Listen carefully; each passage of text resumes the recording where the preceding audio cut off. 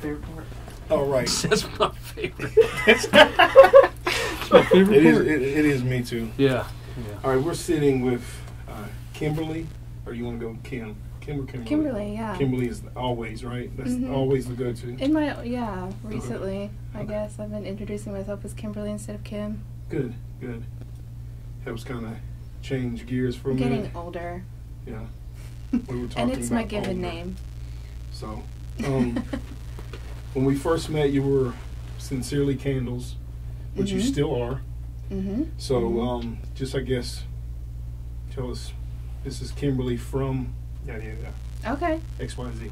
Well, I usually introduce myself as Kimberly the Candle Maker from Asheboro. Everywhere I go, that's how I introduce myself. And then they're like, well, where's Asheboro? And they're like, oh, Asheville? Yep. I'm like, no, Asheboro. Right. And even though I'm like doing different things now, I still introduce myself as the candle maker. The candle business is always there for me. Like, it's always going to be there for me. It's been there for me for a long time. And I think what it's cool about it is people don't forget. And when you're like, oh, you're a candle maker? And then they remember me. Exactly. Kim the candle maker. So, yeah. That's how I initially remember you from Joel. Like I said, he gave me a couple of these and told me to look you up and then start networking with you. And I think that's kind of what we did. So the candles here she made and put in the Four Saints. Yeah, those little... Smell nice. Yeah. It's a little Thank mixture. you. Yeah, they do. Now, is this something taboo to do? Like two at the same time? Two different scents? This particular project was something that Joel Mikowski with Four Saints Brewing Company reached out, and he was like, look, I have these shot glasses that we're not going to do anything with. I don't know what to do with them, so can you fill them with candles? Can you repurpose them, reuse them? It's actually an anniversary shot glass for when Randolph County got approved for alcohol by the drink. And so he didn't want to like throw them away or just like sell them plain, so we made them into candles. And I think if I remember correctly, it's been a while back, but I think there were 4 different scents that he wanted me to make, and there's a pomegranate cider and cedar and saffron, and I think a magnolia was one of them. I don't remember the 4th, but so that was the first project that I did with them. So Nice. yeah. So with me burning 2 different scents at the same time, is that something you should or shouldn't do? Like, is that like against like etiquette for candles? I mean, typically I think that people usually stick to 1 scent per room, Okay. you know, So breaking some but rules. it's Breaking rules. okay. Should I blow one out and save it for later? It's not going to bother me as long as it doesn't bother anybody I'm else. bothered. I'm bothered now. Blow whichever one out. Then. The Whichever. pomegranate cider, the purplish one, is really great for this time of the year. We should totally go with that one. Yeah. There we go. Oh. That's a good How candle. That's a good candle. That wick. It's a trick candle. Purple's my favorite color anyway, so we'll keep that going. Yeah. So that's awesome. That's a good story. We've all come together since the pandemic, or the lockdown. I'm trying to get away from pandemic and COVID because that's still around. But since the lockdown era is when we I started really getting into the things with you. That's when I met you. Yeah. And I think that's when Joe was really taking a big initiative towards trying to pull the community together more. Yeah. And which was a beautiful thing. So absolutely. Yeah, I'm so grateful that he reached out to do that because it got more eyes on my business. And truthfully, it was the first brewing company that I worked with. And since then, I've worked with 2 or 3 others. So I think it kind of opened that door for me of doing wholesale orders for brewing companies. So I couldn't express my gratitude enough for him including me in his business, and I'm actually still working on a project for them. So I'm making a beer scented candle. Oh. Trying to. nice. But I'm running into a problem with that is that the oils that I'm finding have phthalates in them, which is a big no-no for my company because I keep everything, all the oil. I'm a conscious consumer, so I keep all the oils clean and free of phthalates and nitromusks and a whole list of things, really. So you stick to that. That's good. Yeah, and so it's I'm having trouble finding good supplies to do this, but I don't want to give up. Right. I might have to mix something myself and just kind of be creative with it. So. Yeah, but I'm looking forward to the outcome of that. You're determined. You're going to make it work. Yeah, and so this time he's filling the Pilsner glasses. Okay. Wow. The tall Pilsners, so we're like big 16-ounce candles. Nice. Yeah. Nice. That'll be nice. We have a little bit of following going on over there at the brewing company with Sincerely Candles, so it's custom scents for them. Awesome. Beer scented candles. People going to be drinking the wax. Yeah, I know, right? Don't get them mixed up. Yeah, really. Yeah. I know some people want to keep that away from them. Depends on how many. Yeah. That would be tough. Yeah, I was talking to Marshall and Shad before you got here about, like, since the babies got here, and we've been working on this for almost 2 months, and so I've been kind of removed from Asheboro a little bit more than I'm used to. So I really don't know what's going on out there. As I see, I see your emails with certain events and your stuff on the internet, but I haven't really been out in Asheboro. Yeah. Except I picked up my artwork at Lumina right after Mila was born, and I feel disconnected at this point. Even though it's only been 4 months, it just feels like this vast disconnect. Yeah. I didn't go to Christmas on Sunset. I don't know if you went to that or.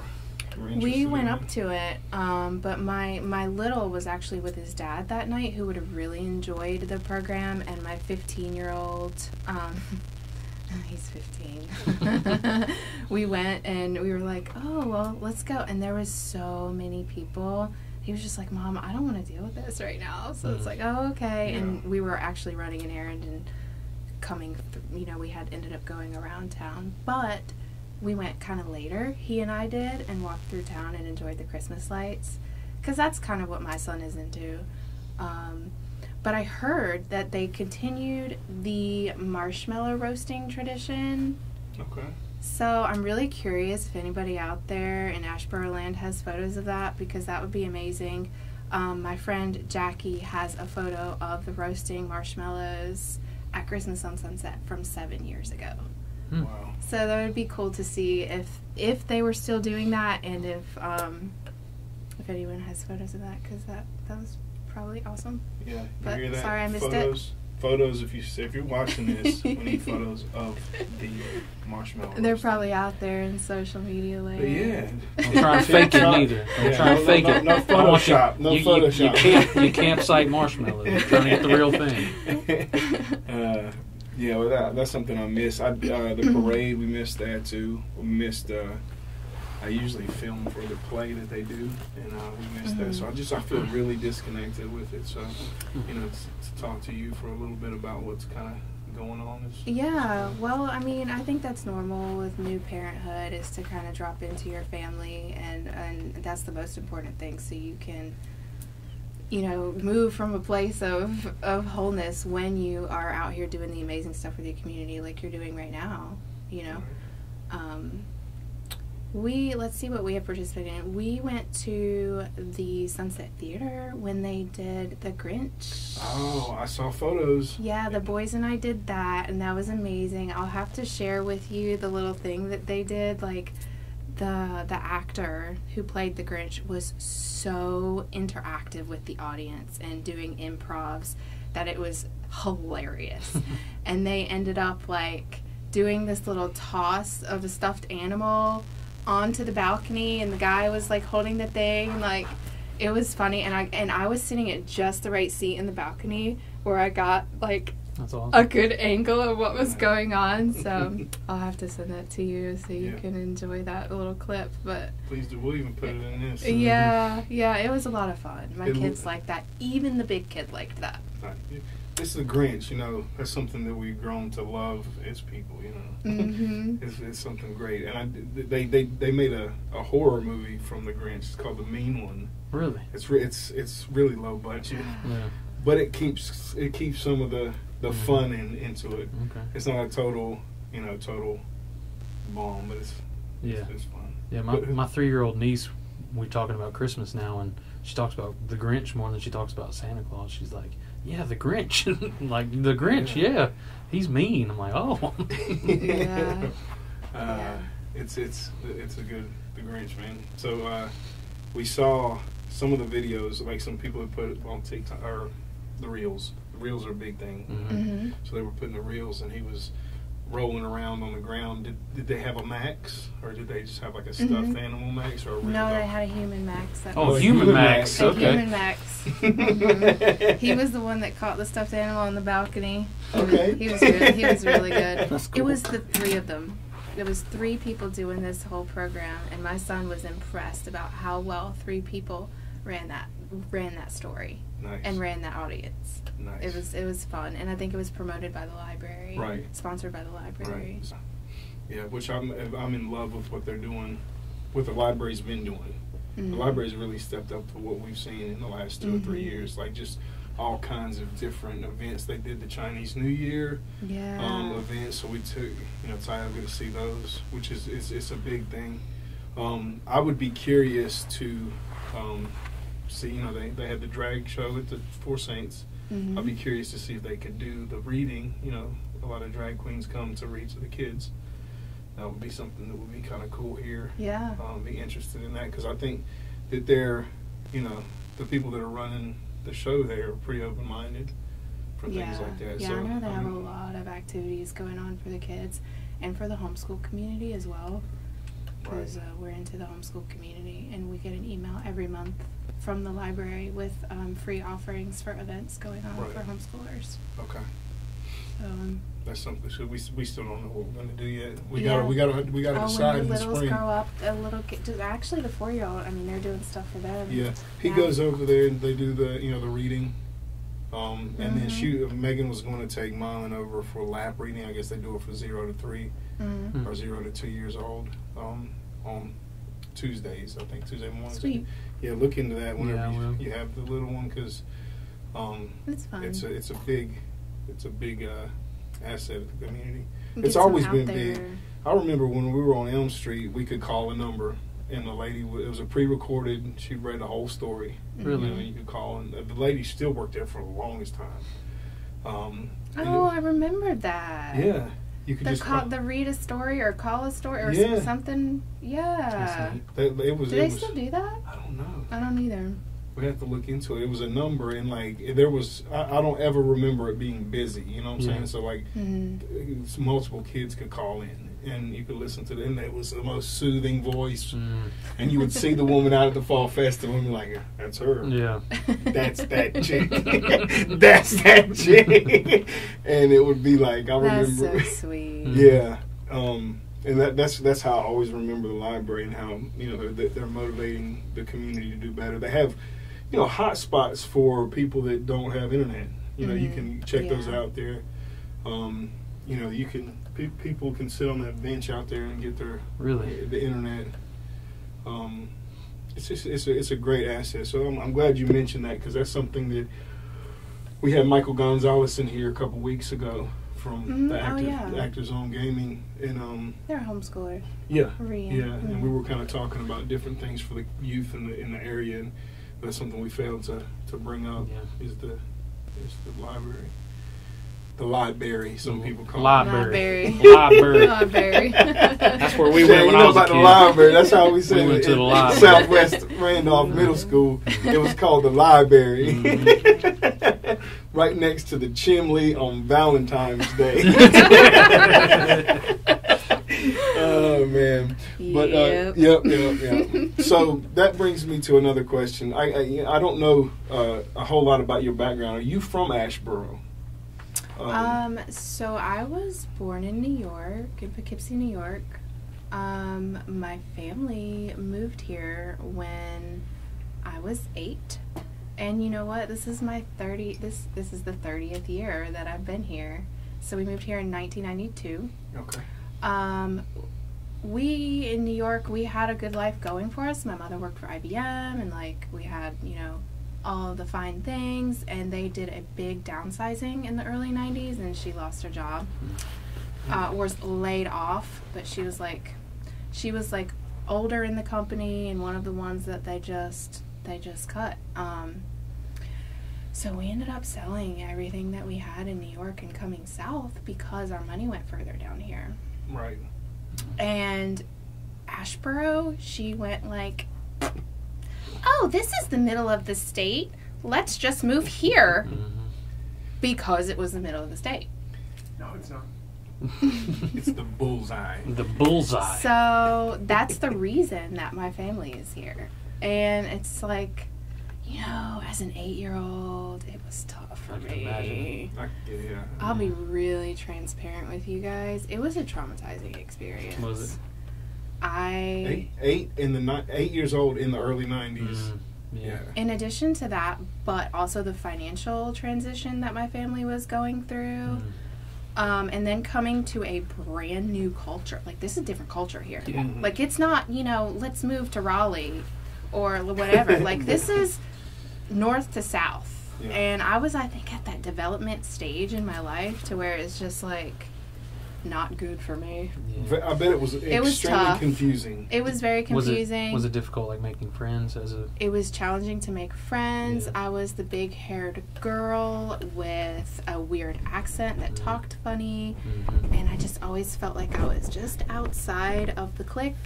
Right. And so, but, I mean, as I got older, I kind of found my people, you know. Yeah. But I think that part of that experience, because of my personal experience, I hated the community. And I think that I was hating on Asheboro just because of what I was going through. Like, you know, but at the same time, it's like, now that I look at it, and I'm a mom of 2 kids, it's like, I like it here now. I see why Mom chose it, you know. Do you ever get those flashbacks of, like, that scared hate for this place? Does that creep in at all? Well, it did for a while. I think it was, so I just bought property. Like, I just committed to this county, to this city. Recently, or a couple years ago? A year and a half ago. Okay. Where you had the event that we went to? Yeah. Okay. And so I think really recently, like in the past, like, couple of years, like maybe in the pandemic, is when I just started, like, really embracing the community. And I'm like, oh, okay, I'm going to bloom where I was planted. You know? That's a great idea. Like, I was put here for a reason. And so it's kind of like this self-imposed thing that I'm doing. Like, oh, okay, well, I'm going to face this. And I'm going to grow here. Who else is going to do it if you don't do it? I can leave if I want. I mean, I can go wherever. But there's something that keeps me here. And I think it's just that personal development of I want to bloom where I'm planted. I mean, I don't know what else to say besides that. See, so, me and you get along in that aspect too, because we're in the same boat.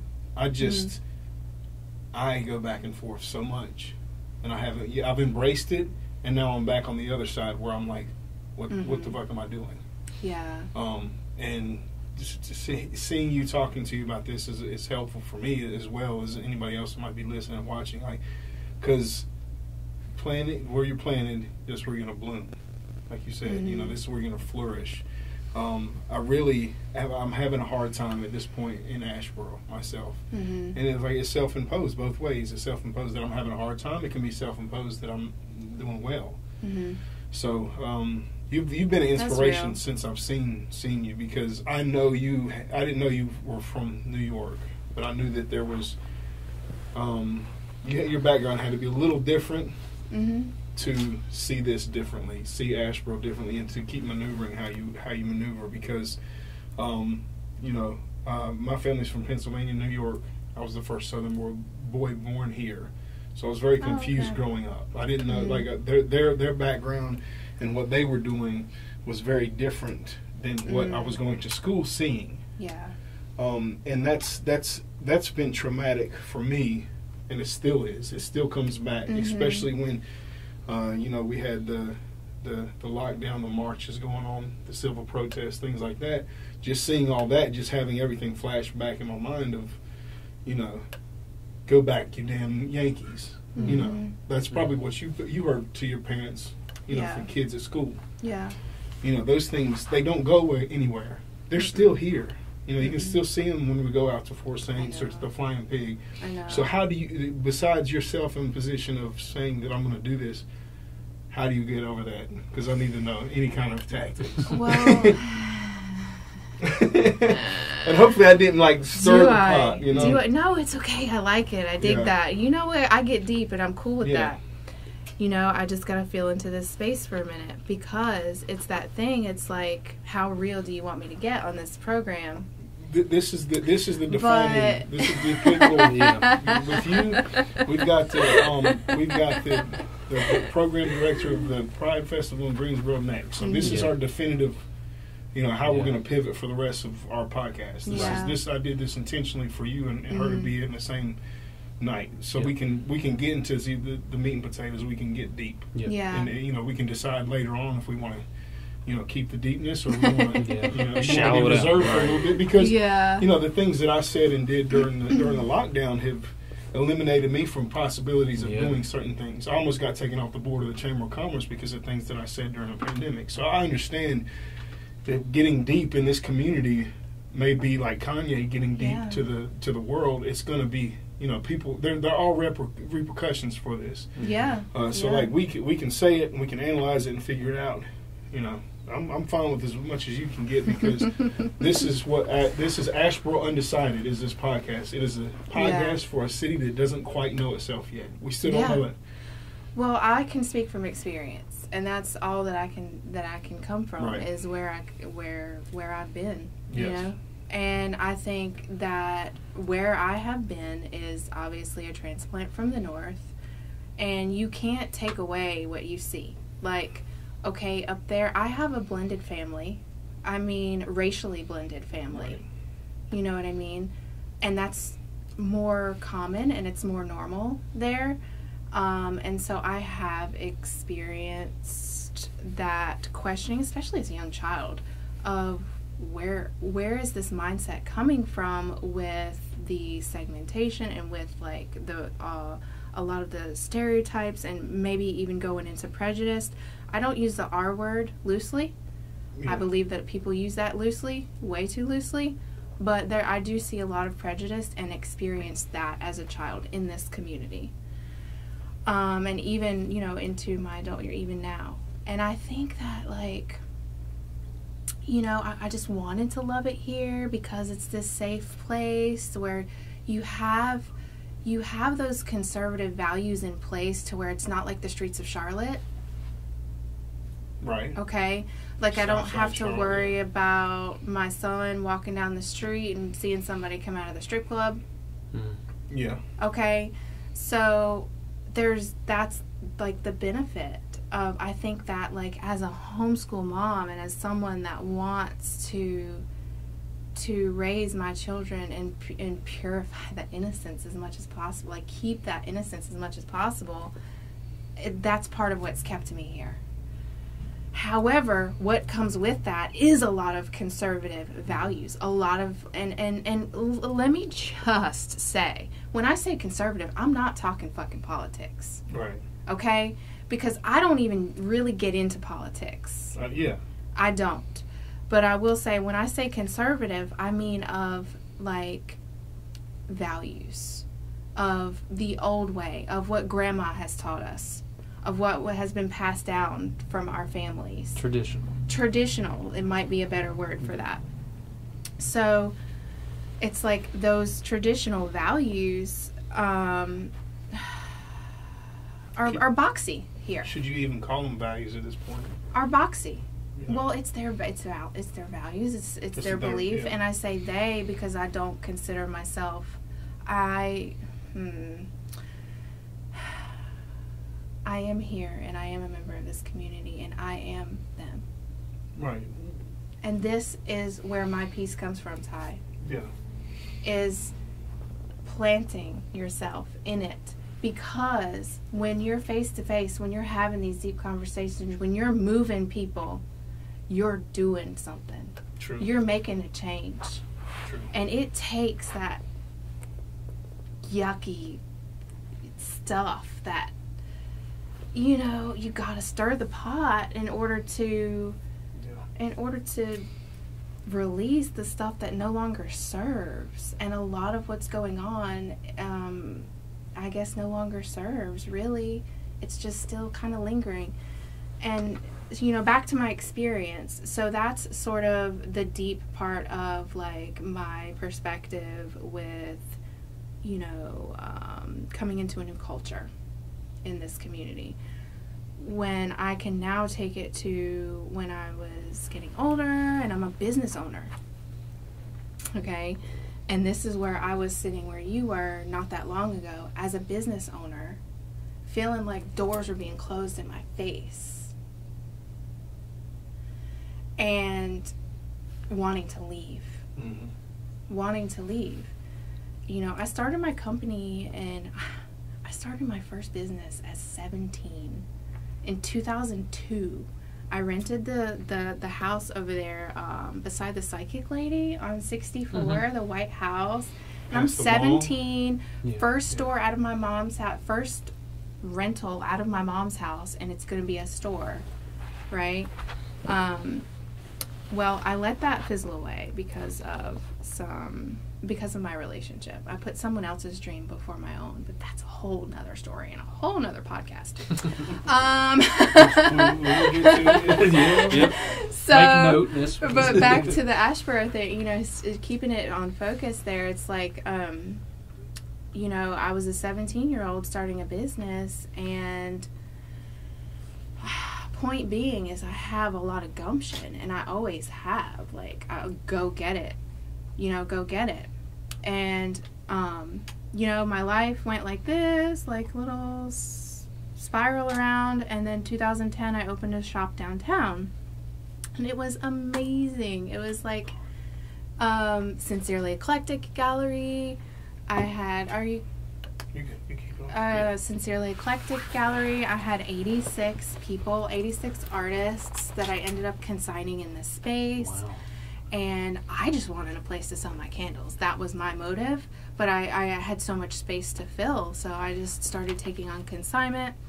And it was amazing. It was beautiful. And You I said ran 86? 86 consigners. That's awesome. That's Well, a you huge know, endeavor. That's massive. It was, but it was all I was doing at the time. Like, it was my life. Yeah. I mean, just to be honest, I was living in that store. Mm. I was there all the time. Yeah. And it was my dream, and it was a lot of work, but, you know, I had that energy. Like, I wanted to put it into it. And I have a couple of photos. I actually had, I have a couple of photos I'll share with you, but I lost a lot of the photos in the little digital SD card. I just lost it. But anyway, They're all up here. yeah, Yeah. exactly. That's the beautiful So, part. you know, that store ended up, I was renting from Schwartz. Ah. And Say, well, you can say more, after- but you don't have to say more. after a year and a half Say no being more. there, and so people that may be listening to this that may or may not know Jeff Schwartz, he passed now, but he was sort of infamous for being really hard on people, just to say it really nicely. Yeah. But anyway, His spirit still So is he around ended up- fucking people over. double my rent. Yeah. So he ended up doubling my rent after a year and a half, and I couldn't afford it at that time. So I ended up liquidating the store. I had to return 86 people's things and pack and get out in 30 days. It was crazy. But anyway, you know, I'm getting kind of like, I know we only have a short amount of time. No, you're so good. so what I want to say though is that we had that shop. Then we ended up having let's see, and that is where my shop is, where Cardinal Rose Tattoo Gallery is now. That's where my store was. Okay. And then I ended up What renting. time period was that? It was 2010. Okay. 2010 to 2011 and a half. Okay. That's when I was living in China, so Oh, I okay. didn't have much. Yeah. Was the Opera House there yet, or beside you, or was that they had begun to renovate Okay. the Opera House towards the end of 11? my tenancy there, yeah. Okay. So, And then we rented another building. So, okay, to sum it up, me and my mom and my son and my family have single-handedly, like, painted, opened, dressed, and closed 5 stores downtown Asheboro. Wow. We were at 111 North Street with the candle shop, and then across the street we had a candy shop there for a little while, and then we were Timeless Treasures, and then we were Sunset Sandwich Shop. That is all us. Wow. I had no idea about the sandwiches. I remember. I remember that spot. I remember you telling my wife about the sandwich shop. Yeah. And so it was one of those things that we were in and out, in and out, in and out. And all those are Schwartz. Any of that Schwartz there? Yeah. Well, Some the of them were- Schwartz, Straunger, and then... The Pratt. Is he on any of that? No, not now. I mean, not then. Then, This okay. has been a while. Right. Okay. Yeah. So, you know, just coming from a place of experience with having businesses downtown, and we would try to get involved in the community. We had these ideas of, like, doing things and, like, wanting to, like, you know, allow for businesses, allow for shops to, like, collaborate. And I don't know, we would, like, pitch things, and we would show up to the meetings, the downtown committee meetings, and I felt like, boom, that we were getting a door closed in our face. And so I got really down on having business in this community, having a front door in this community for someone to walk through to support my business, because of it takes so long to get movement. And me, maybe it's my impatience, I'm not saying that it's not, but I'm like, I want to do it. Like, if I'm going to do something, I'm going to do it, you know? And so I felt like it was just like, oh, okay, well, let's make a decision to get Christmas lights changed 6 months later. Yeah. Where I'm like, okay, well, maybe that's in every community, but I don't know. Just from my experience, I felt like it was just slow moving, slow going, not innovative. It was lacking innovation when I was a member of the downtown community. And I guess I still am a member because I'm supporting the businesses that are down there with my dollars, and my products are sold in some of those stores. But in terms of, like, having a brick and mortar space, where I am, I would go to another community the next time I rent a shop. Right. And maybe things are better now. I don't know. I can visually see that things, I feel like, are improving. You are watching or listening to Asheboro Undecided, filmed in downtown Asheboro at Heart's Core Art Store. We appreciate you, and we also want to encourage you to subscribe, like, share, and comment on our content. Or general word of mouth would really help us out a lot. This is season 1. We're almost done filming season 2 at this point, and we really have a lot of plans for the future seasons. So anything that you can do can help. We appreciate you. Keep listening or watching. Not only the lack of innovation and coupled with the stereotypes that you get, but also it's the lack of people that are supporting the small businesses. You know, it's like our downtown. I meet people all the time in this community that don't even know what's downtown. And it's like, well, why aren't we're spending money on this 64. field way out in the middle of nowhere, but we are not spending money to educate the citizens in the community about what is downtown. And you know, I have that marketing brain now. Yes. And because I started this marketing company, and it's like, why isn't that community sending flyers to people's doors with a list of what is on Sunset or what worth the whole downtown? Why don't people have that right now for Christmas so they know where they can spend their money? Yeah, but case in point. How hard would that be? But it was brought to up in put meetings. together a flyer Yeah. and mail it to the community? It was brought up in the meeting, so that was this was last Christmas. That would do wonders for our businesses. The businesses said that they would take the initiative to give them to their customers. So there was like a that's already getting you're giving it to people already walking through your exactly. door. We need to communicate with people. Yeah, exactly. We need to educate people that are in the community. Case in point, I guarantee you, at least 80% of the people that went to the parade and also the Christmas on Sunset didn't touch a downtown business. They just parked, saw the shit, and left. That was my problem with being there. And probably 50% of those businesses weren't even fucking open. Exactly. Because they're not going to open because they know that their community is not doing anything directly to make sure that those patrons enter their door. The other thing that really was a big sore on several business owners in the community is when we have events like that, they would bitch about having to close downtown. They would fight tooth and nail for them to, you can't close down Sunset, you can't close down Fayetteville because they can't get to our stores, but we're not going to open until 2 o'clock.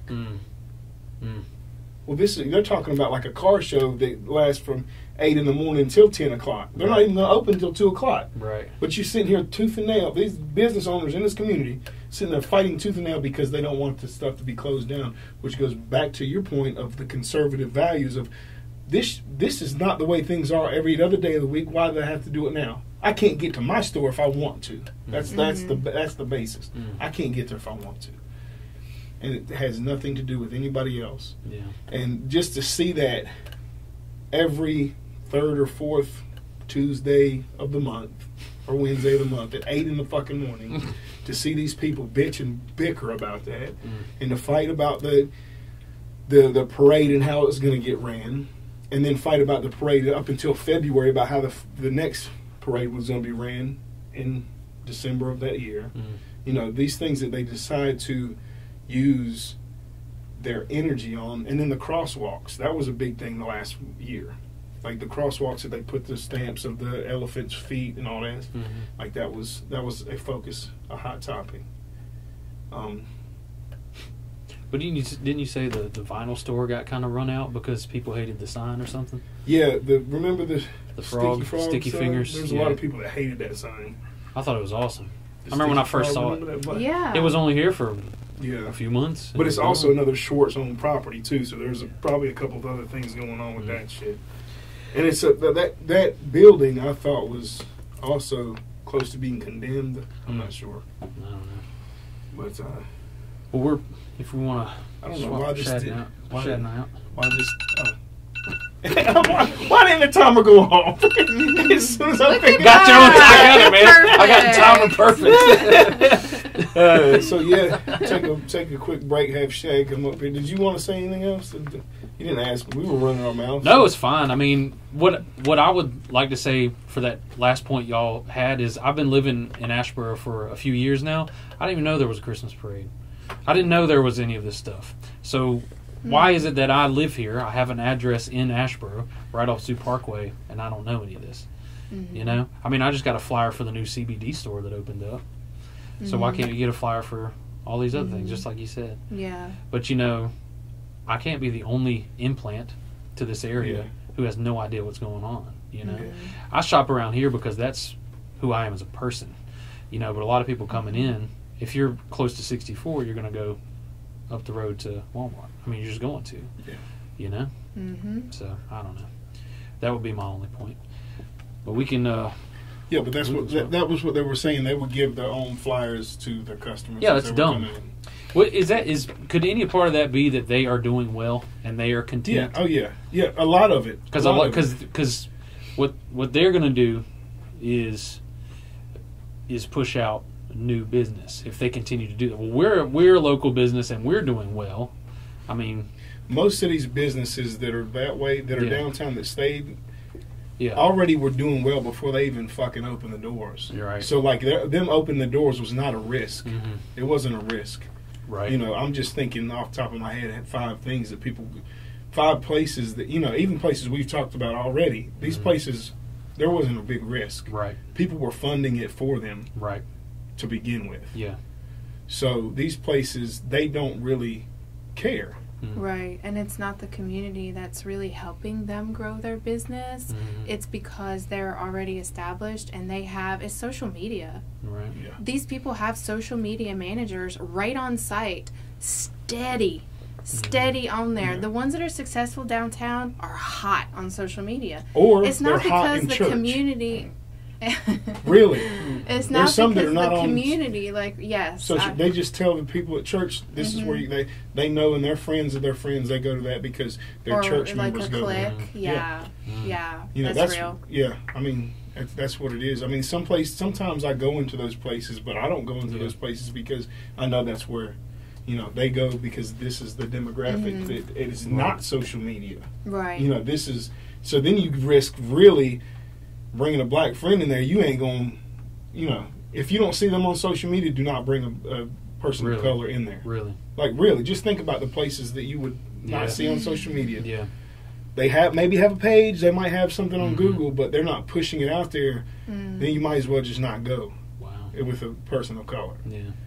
You know, it's usually not the people that are there that run the place. It's usually the people that their demographic is, which is a sad situation in itself.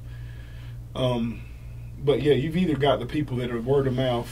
Right. That my grandma used to eat here when she was a fucking teenager, to the point where it's, oh, well, I saw this on, like, Nanny Mae's. It's a good point. It's a beautiful place to go. They're on social media all the time. People want to go there. They want to go there. Anyway, we'll switch out little hosts. All right, one last break in this episode of ASHEBORO Undecided. We want to talk to you as a business owner, you as a content creator, you as a artist. If you have a business, a product, an idea that you would like to get out to our audience, please contact us.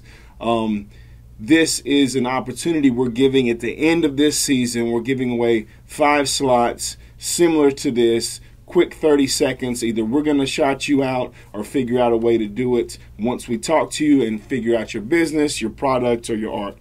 So please contact us at asheboroundecided@hotmail.com. Sarcastic, but I'm just giving you a hard time. All right, we're back. We got SHAD joining us. We did not say this is ASHEBORO Undecided. It's a podcast for a city that does not quite know itself yet. Here with Kimberly, a.k.a. Kim the Candle Maker, a.k.a. the baddest chick in Asheboro. Oh, no, nonsense. Can I say Too chick? kind. Can I say chick? It already sounds like I shouldn't say that. You know? no, you got. I got to backtrack on some of this stuff. But I'm fine with chick. Chick, I associate myself with chick. okay. All right. CHIK or CHIC? CHIC. Okay. Yeah. Gotta make sure. Yeah. All right, so we're picking up. You want to start off with anything? You know, actually, I do. Because listening to your, earlier conversation, I did love that. I've always. It's so funny when I hear Poughkeepsie. I think of one thing: IBM closing down. Because I've known several people that are from Poughkeepsie. Even my girlfriend, some of her family, one of her uncles, I think, worked for IBM, and I hear the same story. Well, when it shut down, and I've been to Poughkeepsie. I spent not a lot of time, but I did some work up there briefly, and went by the old IBM place and all that jazz. But really, what hit me with that conversation was, so I moved here from Orlando, Florida. I had grown up there till I was 10. And I remember the same kind of shock and difference of things when I moved here. I mean, I still tell this to the day. I'll never forget driving around the first couple of days being here in Randolph County, Asheboro specifically, and like, Mom, why is everybody waving at us? We don't know these people. We were like, why are they, I don't know this person. Why are they waving? And a 10-year-old kid, you wouldn't think would ask that kind of question. But when you lived in Orlando, Florida, and we moved around a lot in that area, you just didn't make the connections. Yeah. And then, to further on with it, like, it's kind of similar as well. Like, growing up, I kind of had the same, not hate, but like, Asheboro's not that great. But as I've gotten older, and I moved to a couple other places and have made my way back here. I mean, I don't have kids of my own, but I definitely see why this is a good place. I mean, it does come with, like what you were talking about, the other parts. But I've also, and me and Ty have talked about this, I mean, unfortunately it's not where we all want it to be, but I mean, I've seen in the last decade a huge change, what I would consider a huge change overall of this area, especially of Asheboro, which is nice, but we still, got a long ways to go. But no, what I was kind of more curious about is, you kind of covered the business aspect and what the struggles and stuff of you creating in this area. Have you seen, I really like what you said too about, growing or blooming where you plant yourself, and do you have any like other inspirational or just any like connections you've made with other business owners? Well, the key to success in my business is networking, and I network all over the Piedmont and all over the state, really. If anybody wants to send me a Christmas present, it'll be gas money, because that is the lifeline to my business, is getting on the road, going out here, meeting people. And I mean, to answer your question about inspirational things, I think it's really important for people that are in this community and that love this community and that want to stay and commit to this community, to bring that culture here. And I think that's part of, getting it a little bit more into that self-imposed bloomer where I am planted aspect that I'm taking here, is like, I'm bringing people. I have a house guest coming here tomorrow from Raleigh to attend my networking event, and she's going to stay over the night because it's an 1.5-hour drive.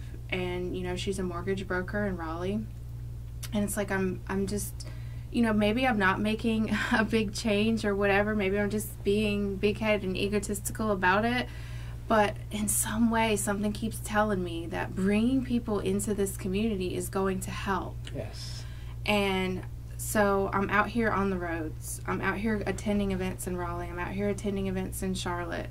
I'm getting ready to host another one in Guilford County. I have connections in Winston, High Point, Greensboro, and I am inviting them to the Heart of North Carolina networking event in Asheboro at Four Saints Brewing Company. And everybody's like, oh, I've heard of Four Saints. I need to get there and try that. And I feel like, maybe Four Saints has gotten a little beef lately, but people recognize Four Saints from outside of this community. That is what we need. Yep. Yes. We need people to come here, and we need, we need people to know about it, and we need new energy in here, and Yeah, absolutely. new vibes, whatever. But Every time something new comes in here, it's very fleeting. And that's what's discouraging. You get, I can't say enough good about Rebecca from the Downtown Asheboro Incorporated. She came here with that outside mentality and changed a lot for the better. I mean, she was really trying to get communities involved. And then it's fleeting, it's not. It's a shame. Yeah. It's like chewed up and spit out. Yeah, yeah. And I think she moved on to, I don't know any background why she moved on. Probably it was better of the situation, but she always got the slack from everybody. Bringing that culture here comes with that big risk of, who's gonna accept it and keep accepting it. I can't. I have faced that. I have faced that bull. Yeah. And I have lost people. Yeah. Oh yeah. I've lost people that, just to take it back, we are in the homeschool community. Yeah. We are in the homeschool community in this area is conservative, evangelical, all of that. And so it's like, it's been a real challenge for me to find people that I can relate to. But yet, I'm staying here because of that benefit of this is a safe community. So I can get in my car and I can go wherever I want to. And sometimes I'll hang out here if there's something awesome going on, you know, if Ty or Marshall's having a show or like, you know. But for the most part, you know, we relate more so with people away from the community. The taxes here are really affordable. The property is really affordable. So maybe I'm just like, you know, having my cake and eating it too. Yes. But I do wish that we wouldn't chew up innovative ideas. I wish that we as a community would be more open and more receptive to, you know, a broader culture, a broader spectrum. There is huge hope for that. Yeah, there for is. sure. There is. Yeah. It's just it may not ever be in you know, our professional lifetime. You know, we Maybe could be not. retired and our kids reap the benefits of what you're just saying right now, where, you know, you're bringing the people in the community, you know, More balanced. Yeah. You know, from the outside looking in, you know, you know, I've been doing art and music since '99. You know, a business owner since around then. But to see somebody that is consistently breaking down walls and keeping the determination going like yourself is really motivating for me. Because like I said, I know that there's obstacles. I will never know what it's like to be a woman business owner, a mother. I'll never know these things, but I know that it has a hellacious amounts of obstacles. Yeah, well, you've probably seen me flip out on social media a couple times, and I'm like, is there a single... this was a story that I did maybe 3 months ago. Is there a single entrepreneurial mom in my network? I really need to connect with someone that has a similar life as me. Nobody showed up. Because there's not. There's not.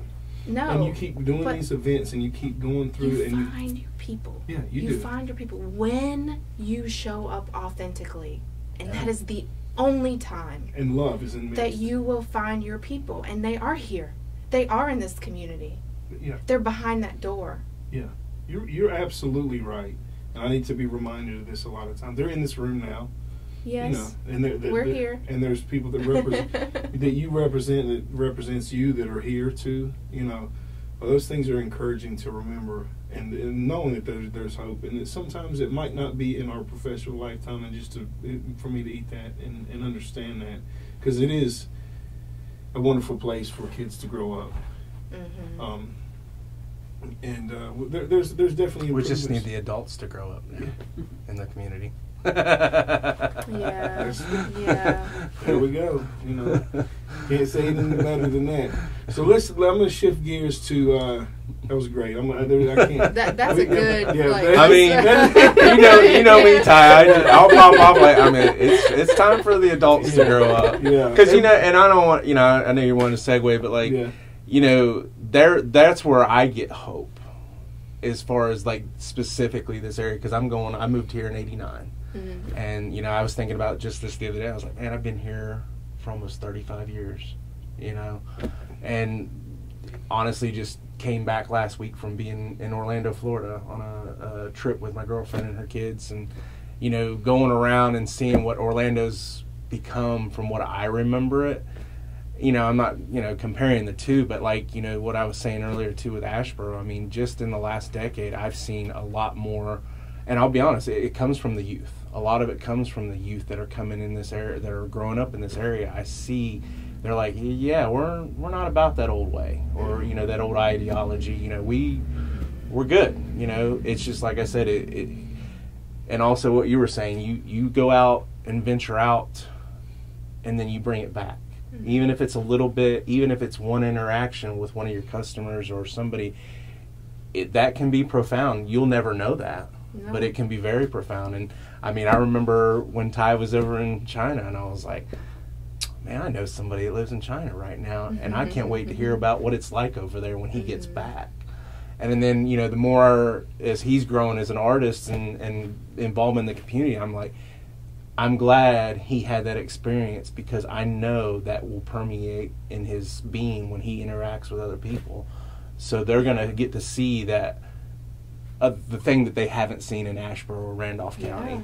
You know, and honestly, I know you said, you know, you might not see it in your professional, but I mean, there's going to be some growth in this area in the next decade that I don't think a lot of people are necessarily prepared for, as far as they're not expecting it. And you've got some industrial stuff coming in, but the big thing is a lot of the people from the Raleigh area are just starting to move west because there's nowhere to go east. And like she said, it's affordable. Yeah, and that's a big thing. That's a big draw. And same thing from the south. They're coming up from Salisbury, from Charlotte. They'd rather commute. Yeah. An hour. Shoot, I commute over a half an hour. Yeah. Excuse me. To touch base on what you said, and it's more of a negative connotation, but it breaks my heart to see the kids that are saying, "I'm not about this lifestyle. This is not what I want to be like." Then they graduate high school. They go to a out of state university, and they never, ever, ever come back. Yeah. Maybe Christmas. And these are the people that could be the forefronts of a bigger change. Yeah. Mm-hmm. But they're so discouraged with how things are going that they just stay away. And that's what I kind of promised myself. It would have to be a really hard, definitive change in the backwards direction for us to leave, or my wife would get a better opportunity to excel her career. Yeah. Those are the only two reasons that we will leave the community, you know. So it's heartbreaking to see that kids don't come back after they have that idea. Yeah, for sure. Yeah. And there's a lot of those. And then they might come back home to see their parents a couple of Thanksgivings, Christmas, and then 10 years go by, they don't come home. You got to see them on Facebook. You got to see them on IG. And then, you know, the ones that do stay here, a lot of them end up in jail. you know, I'm just speaking for the East Side community in general, because, you know, where they want to go. But let's segue into, I was going to ask you, me and my wife had a really good time at the last time we had an event with you at your newer spot. I guess it was right close to when you opened, and you guys had the driveway off for little segments and things like that. And we did a little show out by the Creators Market. Yeah. Hungry Creators Market, that's what it was. And I had a really good time, and but I've been a part of so many things like that. I know how it goes. You know, I know how things go, and I know that, you know, you never know if there's going to be 100 people at your show or 2 people. And I remember that was just there was people giving you a hard time that day. And me and Megan were like, how the hell can we help? And like, we were just trying to figure out ways to just be like we were so mad at some of the things that people would say, like, there's nobody here and shit like that. Like, Marshall, you hear that all the time at shows. You know, you put on a show and then you've got 5 people in the crowd, and like, you know, you've done all the fucking work, and you've put everything that makes a successful show, with the potential of a successful show, and you're like, you ungrateful motherfucker. Sometimes they don't show. Sometimes they don't show up to people. And you know, I don't want to bring that up, but I want to bring it up because you conquer through that, and I want to, you know, I know what I do as an artist with that. Like, somewhat. I had 2 of those, and I'm like, I'm not going to do it anymore because the community's not supporting it. It was a trial and error kind of thing to see if it was something that would fly. But the community is not ready for that. It doesn't want that. The community, or also the people that were, or maybe the vendors in the community, like a mixture. No, the vendors. The second time I actually did it without charging a vendor fee. Okay. So they were there for free. Okay. And they were happier at that point because anything that they made was profit. Right. Because I couldn't charge a vendor fee for an event like that in Asheboro. Yeah. Now, if I do it downtown, I think it would definitely get more foot traffic. But I wanted to utilize my property space because then I don't have to pay for the event space. and that sort of thing. Right. So what I have kind of morphed into on my property is private events. Like I have a candle making birthday party on Saturday there. Oh wow, that's cool. So yeah, she just booked that not that long ago. So we're gonna have a birthday party, make candles. So I'm using that space for more smaller scale things, and that was like a trial. That was like me saying, hey, you know, is this gonna be something that works? I want to have vendors. I want to have live music. I mean, I know the fire performers. Like I know the people that do the circuses. Yeah. I can bring some really cool shit to this community. I'm here to tell you. But it's like, I was testing that. I was testing that water, and it would have been more financially viable to do it on my property, because then I don't have to rent the Bicentennial Park. Right. And so I was like, you know, giving that a try to see.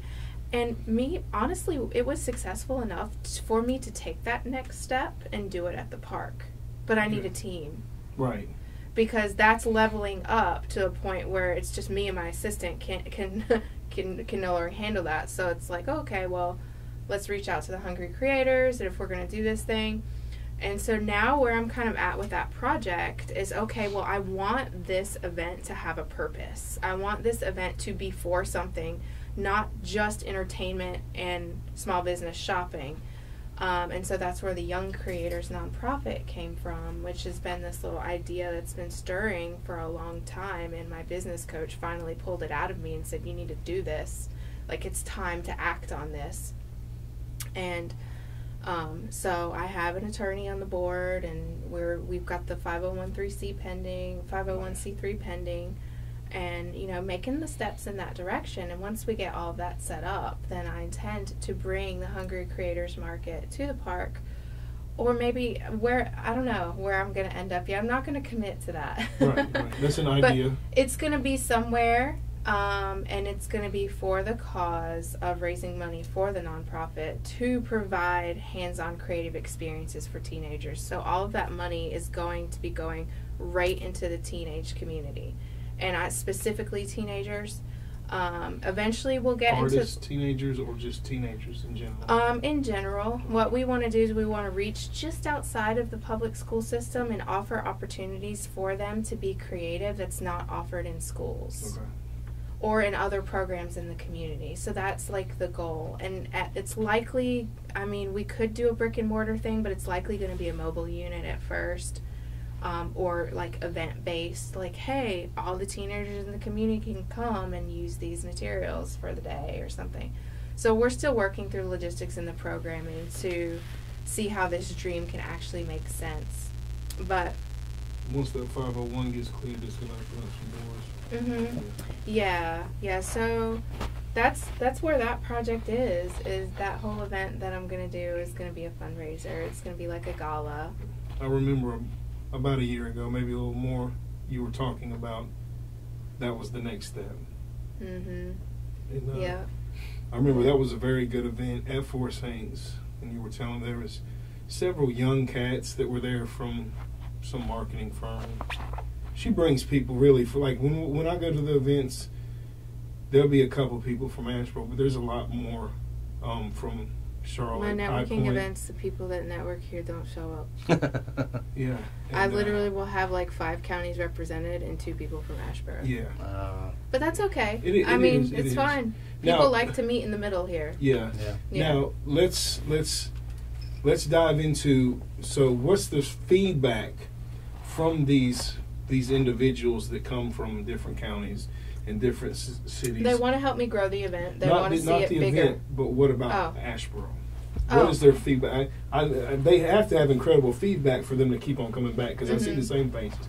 So I kind of know the answer to that. But what do they give you with the vibe of Asheboro? Do they just come in and then are they gone? Do they feel welcome? They have a lot of questions. No, they feel welcome. Okay. Yeah, they feel welcome here. Four Saints does a great job with that. Yes. I've always had it there. I went to Lumina twice and had it there. Lumina, I didn't get a lot of positive. People kind of felt, I don't know. It was good there. I mean, it was just small, I think. I don't know. Four Saints is a much better vibe for that particular event. Right. And people have a lot of questions about it. They'll talk to me and they'll ask me questions about the businesses there, and of course, most of the time, is there even a place for them to go prior to or before or after, like to even just hang out and extend the night? No, there's not really a place for them to. I think that people at my event would spend the night here if things were happening. Yeah. Like if they could go somewhere after, kind of thing.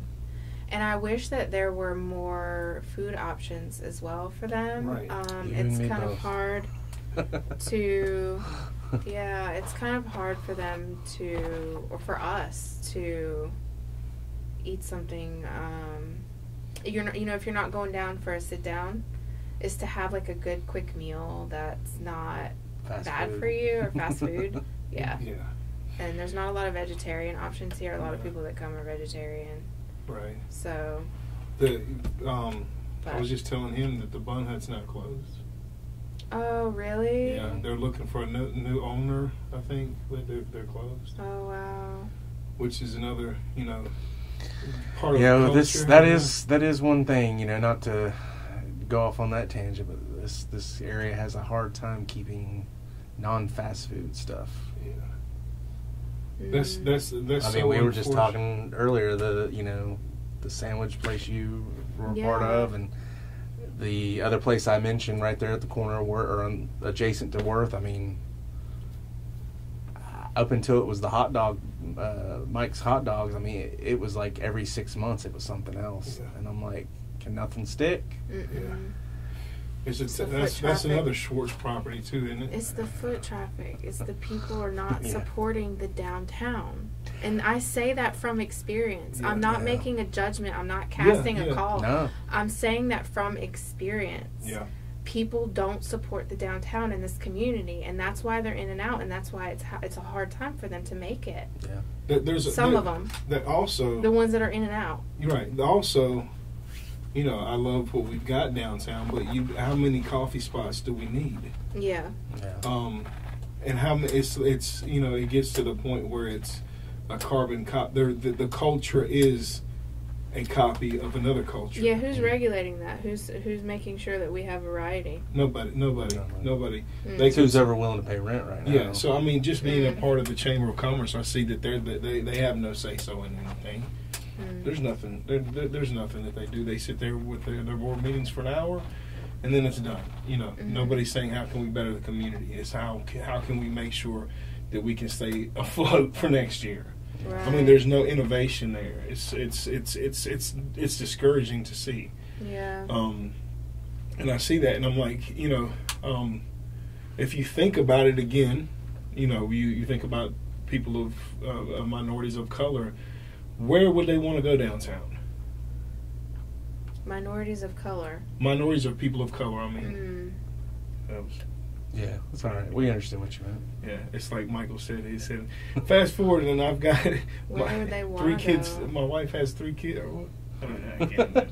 I guess But they just- would support Magnolia 23.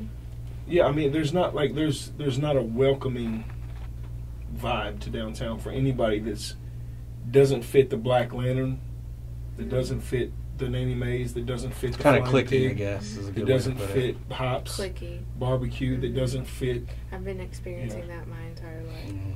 So, and that there's a deep rooted history in people that from the east side, they don't feel safe downtown. People from downtown don't feel safe on the east side. I mean, that's the way things are here in this city, and there's a deep rooted. So why do we continually make it a bigger gap for anybody to feel more welcome? I mean, does that speak to an urban community at all? Anything in downtown? Mm-mm. Does it speak to a teenage group? Maybe the bakeries and stuff like that because they're on hit TikTok No, and things. my son doesn't want to do anything down So, there. yeah, so I mean, and that is, I do not think it's intentional.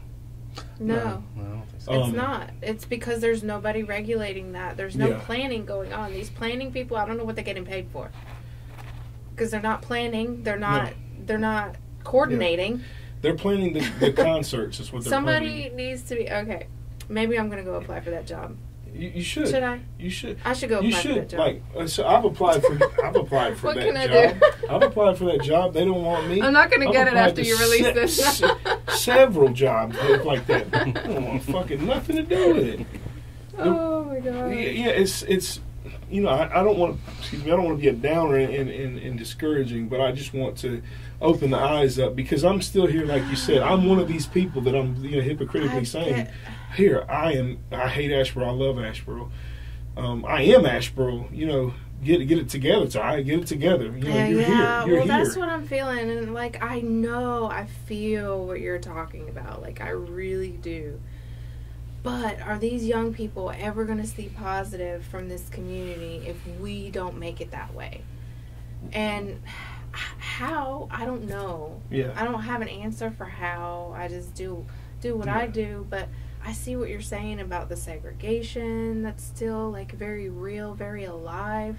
Yeah. I mean, I can get into Native American culture and history that is assimilated and repressed, and you know. But it's tough. It's so tough. It but, really is. So you were here, and when you were 8 years old, I remember the damnedest things that these kids would tell me in kindergarten. Well, I'm a 16th Cherokee. Are you fucking kidding me? Are you fucking serious? Well, they say that because they're getting paid from the reservation. Because when you're up to 16th, I'm all into Native American culture. Like I study it religiously. I need to have a big conversation. Yeah, that's a whole podcast right there. Yeah. I'm actually writing a series. This is just for fun. Okay, I'm writing a series of blog articles about what I've learned and about this culture, about this natives in this community. Okay, I would like to know that apparently Cherokee, definitely. Well, Kiwahi, which when you read it, it's read Kiwahi, but it's actually spelled. You know, it was actually pronounced on the native tongue as Caraway, and that's where Caraway Mountain was named. Didn't know that. So lived here almost my whole life and never knew that. Yeah, we need if you go to the top of Caraway Mountain, it's actually private property. So I don't know if I should be talking about this on a public thing, but there's a rock wall up there, a long stone rock wall that you can tell that. I learned about it from a man in Franklinville. A man in Franklinville talking about he used to go out there back in the day and play bluegrass. And they used to go out there on the mountain and play bluegrass. He told me about this mountain, and so we went up there. And this rock wall, I mean, you can tell is old is really, really old. And I mean, I guess you never really know, but you can see how there's 3 mountains. There's the Caraway Mountain, there's Mount Shepherd, and then there's Dave's Mountain. The 3 mountains. Like when you're up there, you can look down into the valley, and you can see that wall was an area for protection. Like that, I really feel, now this is just my empathy, but I really feel like that wall was built for a war zone, for protection, like to protect that valley back in the day. You got that vibe. You know what I mean? But anyway, there's a lot of, you know, factual and archaeological history as well. But I get all into that. That's awesome. And the people in this community are not listening to their own culture. True. Yeah. They're not listening to what grandma is teaching them because they're drinking themselves silly. Or grandma's not teaching the right thing. Well, grandma probably keeping it secret because she's assimilated. We had no idea what the Civil War was about. So the cultures are just slipping away. They're just going through the cracks, and it's just like so sad. So I understand what you say. Like, I understand why you're upset. I know what you're feeling about how there's so much being pushed away, you know, but it's like it's a phase. We're let's just be real about it. We're privileged. Okay? You, myself, probably everybody in this room, we're privileged. Mm-hmm. And we can help. If it's not going to be us that's going to do something, who the fuck's going to do it? Yeah. Yeah. I've stayed true to that. This is what yeah. you're doing here, and Yeah. like this is why I'm here to support you, and this is why you come and support me, because we got to stick together on this. Yeah. You know, 100%. and I'm gonna stay optimistic about this community, And that's why I need to talk to you more. and I'm Yeah. gonna be moving stuff in this community. Why? I don't know. Because you can. Why? I don't know. Why am I having this Yeah. self-imposed commitment to this? I don't understand. Is it affecting my life in a negative way? Yes. Yes. Yeah. Because of my children's social life. Right. See, that's a whole nother, like, So- I'm not, you got 15-year-old, I don't know, that's a whole nother thing I got to prep for, because I know that's It's coming. That's on the cloud. That's on the cloud that's slowly coming down. It can either storm on us or just shield us from the light. I don't know yet, but you know, I'm at a point where, I mean, it's all a phase and it's all a cycle and it's all a season. You know, that's what I think, and I know I've been on the other side and I'll get on the other side. But right now, it's just a very big ball of emotions, and you know, I'm glad. This is really why I wanted to talk with you, and I'm glad. I thank you for coming down. I want to talk more about your Native American findings. You know, I always wanted to dive into it. Have you talked to Matt Watley much about this at all? The historian here? I used to run with Matt Watley. I used to run. Braden's father was close to and knows Matt Watley personally. Okay. So I don't personally, but he has allowed for me and my ex-husband on some of his properties Okay. to help clean up and excavate some of the things that Nice. were there. Yeah, I have some cool stuff I could share with you. So we are planning at some point in 2023 to go to the Randolph room and sit down with him with the cameras and talk to him. Oh, that would If be you would- amazing. if you He would has like so to- much If you would like to Like, just ask, information. be a host and ask him questions that you need for your research, that would be cool.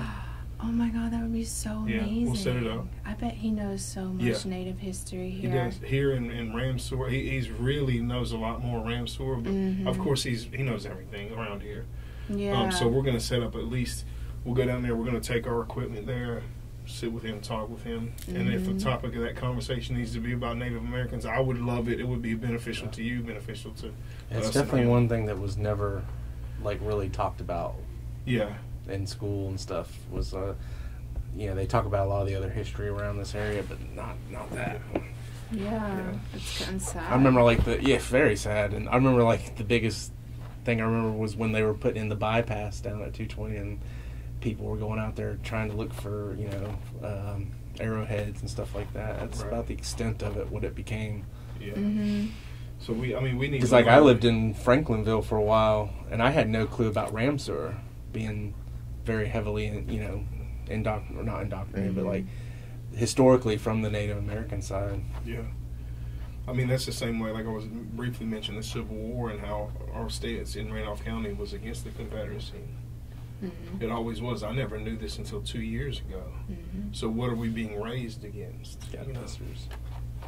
But yeah, we got our next guest coming in. All right. Come on in, y'all. We were just wrapping up. Hi.